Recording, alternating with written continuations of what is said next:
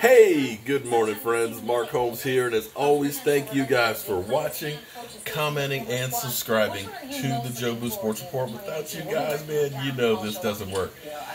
Let's pick on a Redskin morning here. How you doing? How you doing today? I hadn't really focused much on the Washington Redskins schedule. We play them second week of the season. You guys, I went out. I was so happy. I wanted some barbecued hog. I went out and I cleaned out my smoker yesterday, fired it up just to get some smoke and stuff on there. Just because the second game of the season is our Dallas Cowboys versus the Redskins. And then, as I was coming down here to see my cousin, we're over here doing a little stuff at his house and stuff. I started looking at the Washington Redskins schedule and listening to Doc Walker's show on Sports Talk 980. And it was funny because some Redskin fans out there, I don't know if you're one of these or not, they're looking at their schedule and they're thinking, we're 12-4. Who? 12-4. Some of the fans, no, the Redskins.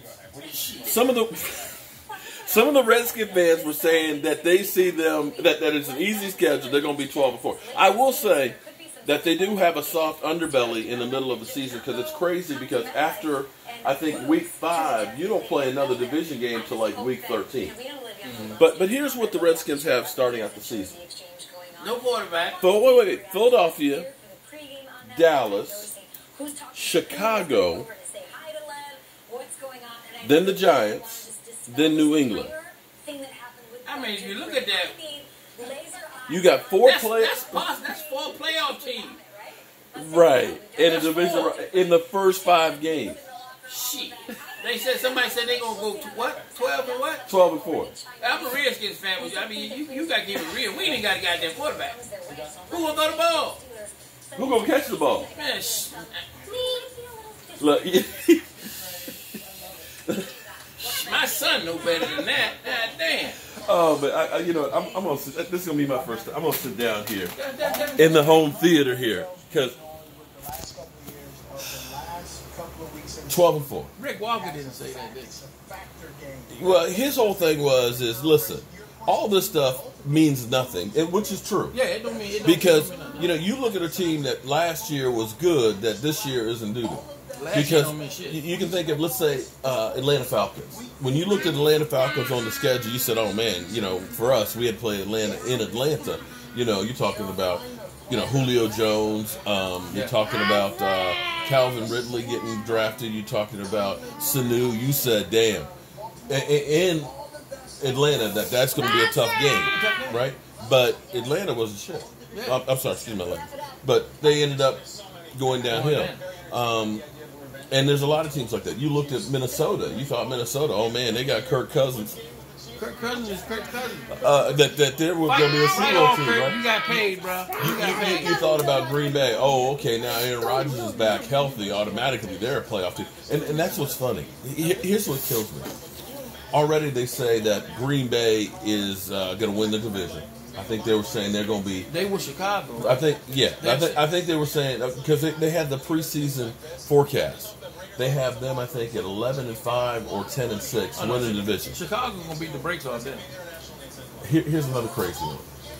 They've got the Browns 11-5.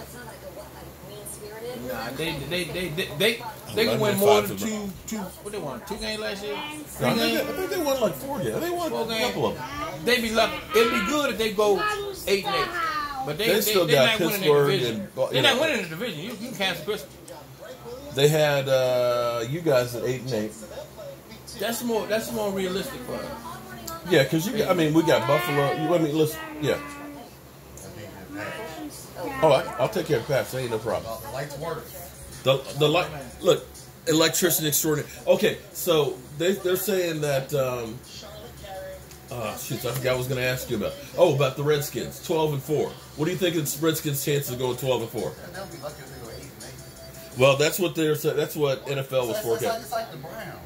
They'll make the playoffs, but they're not going. The Browns might not make the playoffs. I'm just saying though. They got to go through Baltimore. I'm just saying though. They're saying that 12-4 or 11-5? That's unrealistic. What was that schedule? What was that record last year? They were one game under 500. What are you, 7-9? We 7-9 last year. Something like Yeah, that. the Browns were one game. We'd be lucky if we get 8-8. All right, so there's you want to draft a quarterback, or do you want to go for Arizona's quarterback? Here's the thing. Here's a good thing, at least. If you did go for Arizona's quarterback, is he's still in that rookie deal. He'll save some money. But I don't know that he can play. But what did Arizona see in him for them to give up on him already? And he was a number 1 draft pick In 1 year. You know, Well, where we at now? But look, you've got John Gruden who may be giving up on Derek Carr. I don't want Derek Carr. No, I'm not saying that I don't want Derek Carr. But it's funny how people look back, and it was so funny because everybody was talking about how much better Derek Carr was than Dak Prescott.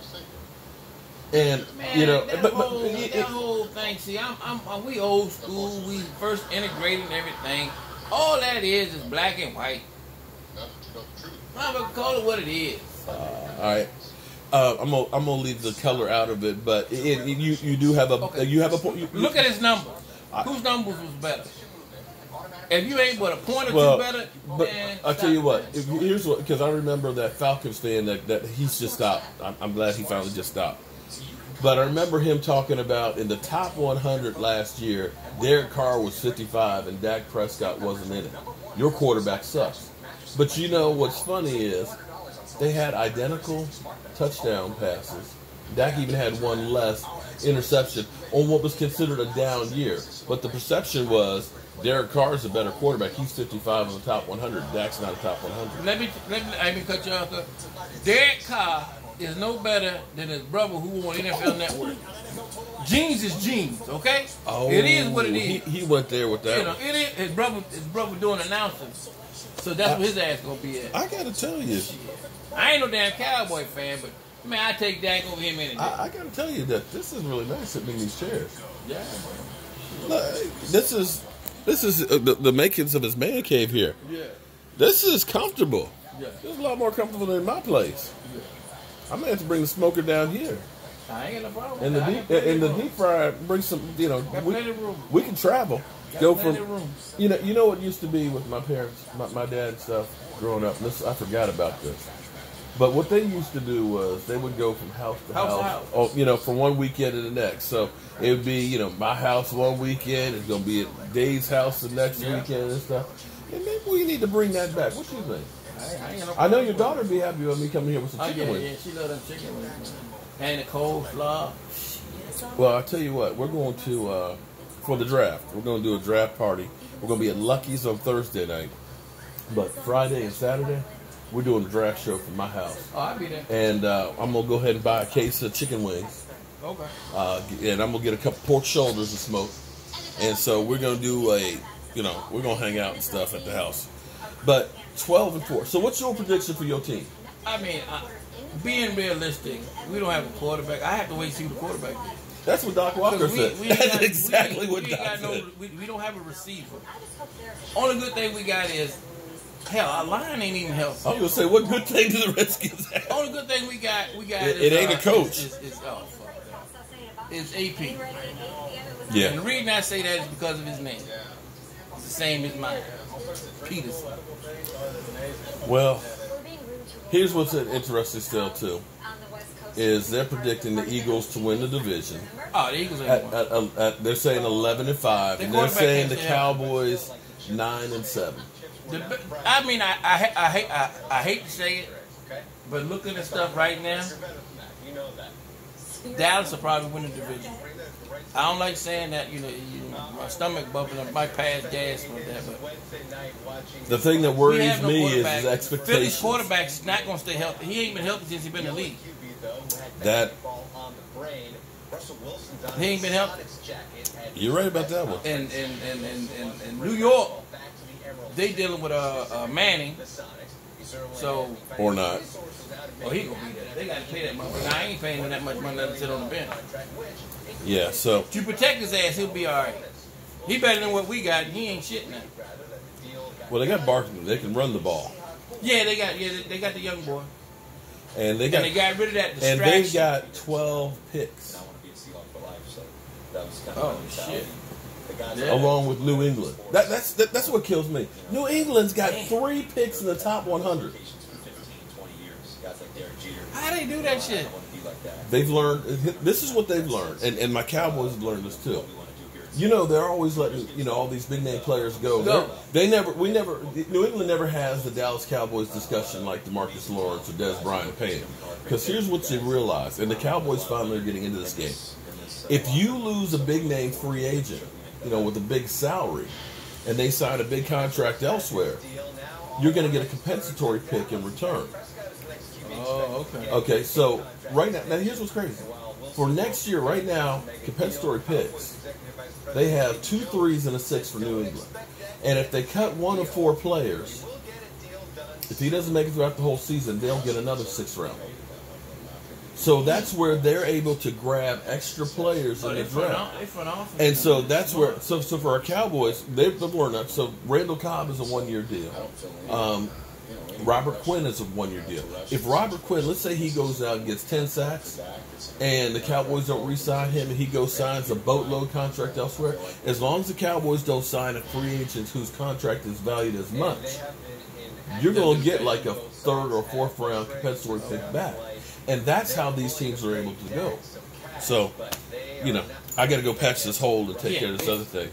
But that's the new name of the game now in the NFL. Yeah, that's and see, that's where, when it comes to the fight, they're using an AR-15. What, AR-15? AR-15, where the Redskins are bringing a knife. Okay. So, time for me to get to work, guys. But are you happy about the season coming up? Now, how did some bitch starting off? That's possibly 1-4. If you're lucky. Yeah. We're gonna beat the Giants. That's 1-4. I'll see you guys.